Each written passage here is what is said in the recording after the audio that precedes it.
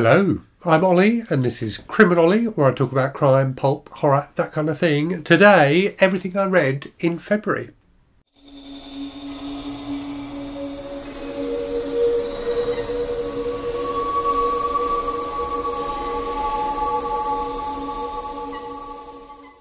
So I've got quite a stack of books to talk to you about today, 23 in total, I think. Some people may remember that when I went into February, I had a slimmed down TBR. So I think I had 8 books on my TBR for February. And I'm going to keep doing that going forward, trying to have less books on my TBR. What that doesn't necessarily mean is I'm going to end up reading less books during the month, as February shows. But what it does mean is that as I go through the month, I've got a bit more breathing room and I can kind of pick things at random rather than feeling like I have to get through the stuff that I put on my TBR because I put too much on it at the start of the month. So 23 books to talk to you about today. Let's get on with it. So I'll talk through them in order, so like in chronological order of me reading them, and then at the end I'll tell you my favourite book of the month. So first book then was a Kindle book. That was Pretty Girls by Karin, which I read for my Disturbing Books project and didn't particularly enjoy. So a thriller about, I can't remember what it was about now, a thriller about a woman who discovers some snuff movies basically in her husband's effects after he dies, and about her trying to figure out what's gone on. And it had its moments. It had some very tense, very gruelling moments, but overall it just got more and more complex as the book went on, and it just lost me. So I did do a review where I talk about that in a bit more depth, but yeah, I did not enjoy that nearly as much as I expected to. Next up then, another book I didn't enjoy nearly as much as I expected to, so I reread. This was Able Team Army of Devils by Dick Stivers, aka G.H. Frost. So G.H. Frost was the actual author of this one. So this is a book I read years ago as a teenager. I remember being really crazily over the top and violent, and it kind of was, but not anywhere near as enjoyably so as I remembered it being. So Able Team are a group of guys who go up against baddies basically, and in this one they go up against kind of a cabal of different leftist groups who are conspiring to infect America's youth with this drug that makes you psychotic. So it was just unpleasantly political and not very enjoyable either, so a bit of a dud. After that, another reread, and this one I absolutely loved. So this was A Simple Plan by Scott Smith. So I have done a review of this one on the channel as well. So just a really fantastic thriller with a really simple concept that gets everything out of that concept it could do. It really wrings all the tension possible. I can't imagine a more tense book, to be honest with you. It's just fantastically good. So about these 3 guys who discover in the woods a bag full of, a crashed plane, and in that plane a bag full of money, and they decide to keep the money, and it's about the impact that decision has on their lives as they try and keep secret the fact that they've got all this money. Really an excellent thriller, and I definitely recommend it if you haven't read it. Next up then, and this was for the Retro Romance Readathon, so I read Designed to Annoy by Elizabeth Oldfield from the Euromance series. This is the second of the Euromance books I've read. So this was a series of books published by Mills and Boon in the 90s to commemorate the signing of the Maastricht Treaty and the formation of the European Union. So a bit of a weird kicky off point for a series of romance books, but this was quite an entertaining one. So each of the books is set in a different country in Europe. This one, as you can tell from the cover, is set in Germany, and this was about a young woman who has a house that she's rented, like a room out within that house to lodgers. This woman has stayed in there and has like skipped out in the middle of the night and left her baby, and it's about Sophie, the heroine, taking that baby to try and find the baby's father in Germany, and inevitably, because it's a Mills and Boon book, falling in love. So it was quite an enjoyable romance. Definitely fitted the Retro Romance Readathon kind of vibe, in that it was like very dated and kind of made me nostalgic for the early years of the 90s. So that was quite entertaining. After that, a buddy read. So I do a buddy read every month with one of my patrons. This month I did it with Thessaly, and we read the Blackstone Chronicles by John Saul. So the first book I've ever read by John Saul. I really enjoyed this. So this is a serial novel from the 90s, came out the year after The Green Mile by Stephen King, the famous serial novel. So originally published in 6 separate parts, and those 6 parts are kind of, each part is kind of a separate short story, but they work together. There's an overarching plot, and it was entertaining. So about this town where there's a creepy old asylum, and like cursed objects from that asylum are finding their way into the town and like infecting the lives of local people. So it was just a fun, kind of quite trashy, quite over the top, quite melodramatic horror story. I really had a good time with it. After that, another very trashy horror story that I didn't have a good time with, and that was Beware by Richard Laymon. So I go back and forth on Laymon as to whether I think he's harmless fun or like massively objectionable. This one was massively objectionable. So but basically a twist on the Invisible Man story, where given that it's a Richard Laymon book, the Invisible Man uses his powers to perv on teenage girls and do very unpleasant things. I really did not enjoy this book at all. Okay, next then, a book I had high hopes for, but just didn't work for me. And I'm not by any means saying this is a bad book, but for me, it just didn't hit the mark. And that is Bluebeard's Castle by Annabella.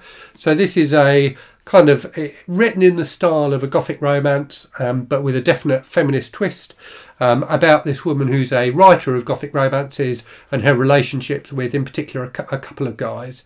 And it was fast paced. It was an enjoyable and quicker read than I expected, but it just kind of didn't really connect with me, or I didn't really connect with it. So yeah, slightly disappointing, but it does have a fantastic cover.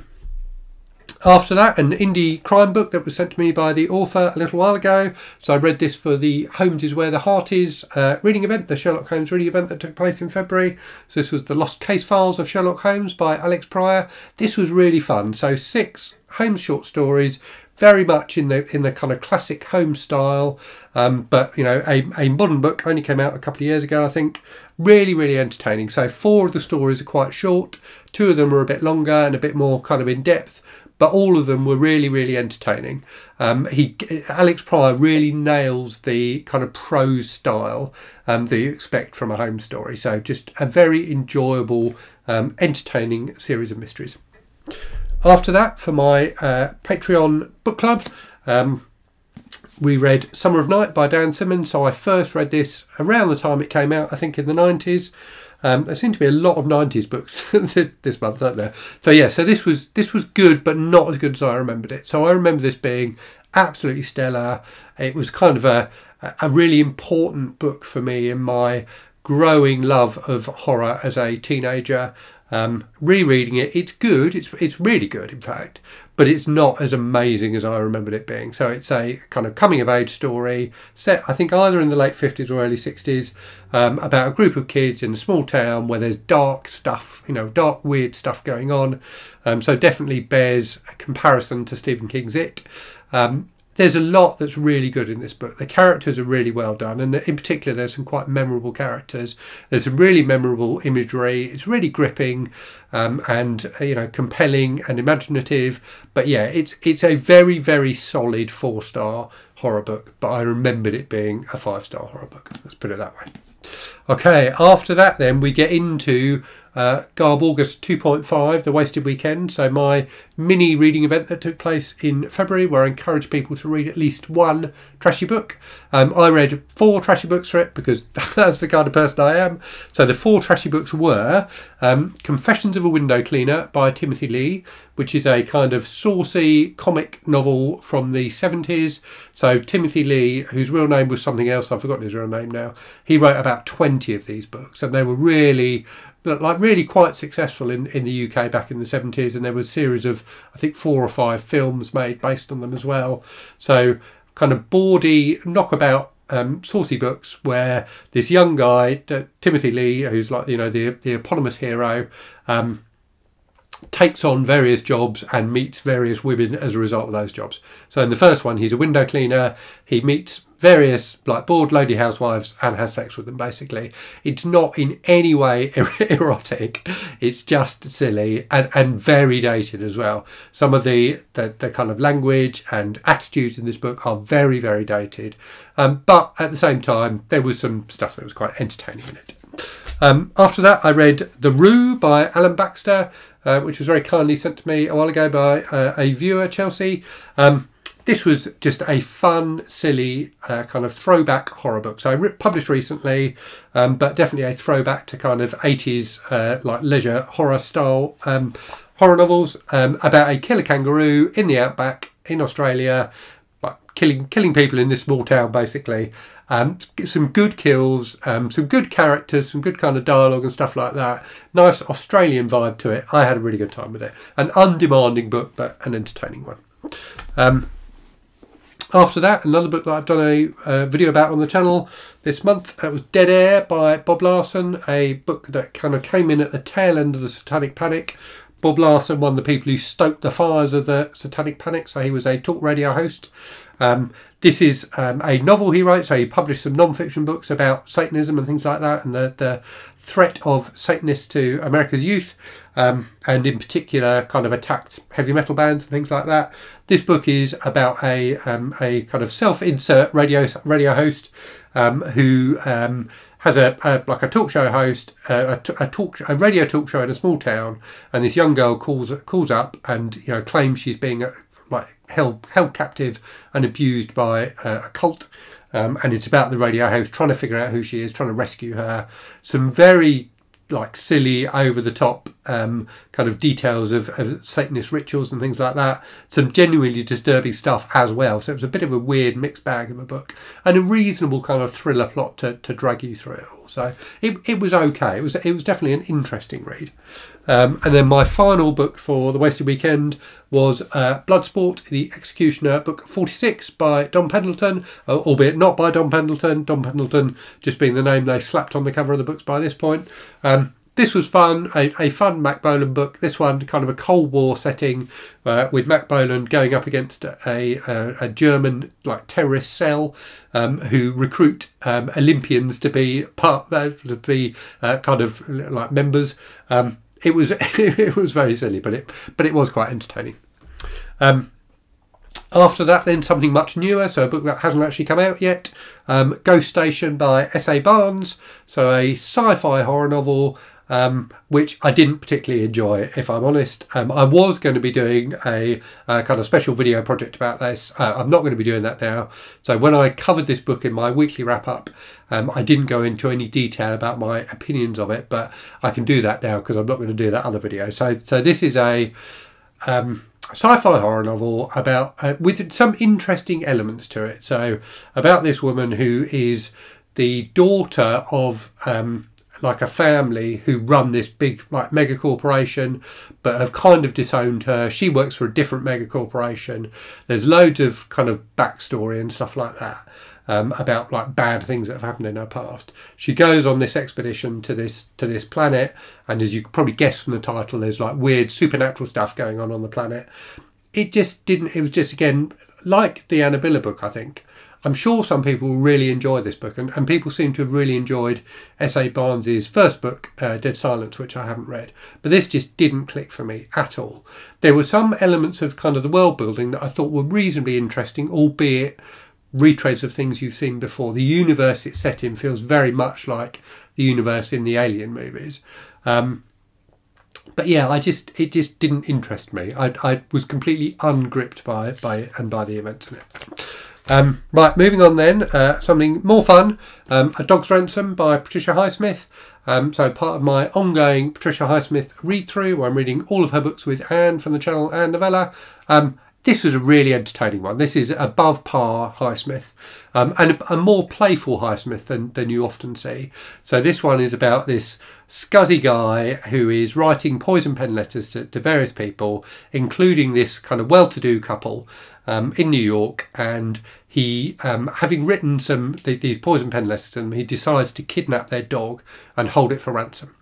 and it's just about the story unfurling thereafter. There's this guy who's a cop who kind of gets involved in investigating, but like mostly just because he's interested in the couple, rather than because he has to for his job. And the book, which has some, you know, kind of light kind of comic moments at times, gets darker and darker and darker as it goes on. I really enjoyed this a lot. I really like Patricia Highsmith. This was a very good one. Next, another reread. So this was All Systems Red by Martha Wells. So the first and the Murderbot Diaries. So I'm listening to these. I bought a humble bundle of like most of the audiobooks a while ago. So I've been listening to them. So I've listened to the first one. I'm currently listening to the second one.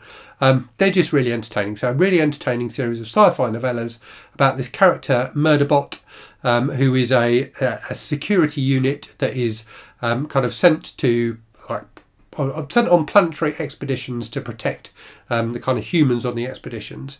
But Murderbot is also kind of self-aware, really into like watching soap operas and TV shows and things like that. And all it wants to do is like get through its day and then just go back to its kind of cabin and tune into TV shows. And is very kind of, has a wonderfully dry kind of sarcastic tone as well. So really, really entertaining. There is some like good action, good kind of intrigue and stuff like that. But it's really Murderbot, the character, that makes the book. So enjoyed that very much. Next up, another indie crime book I was sent. So this is Enemies Closer by Tom Batt.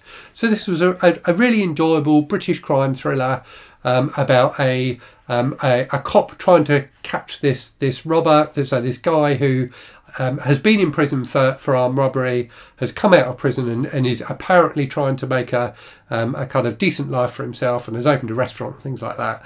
But the cop is sure that he's involved in a series of armed robberies that are happening, and it's just about the kind of battle between them. So just a fun, you know, twisty, turny, fast-paced crime novel. I really enjoyed it. Next up then, some more indie fiction. So I've talked about these on the channel.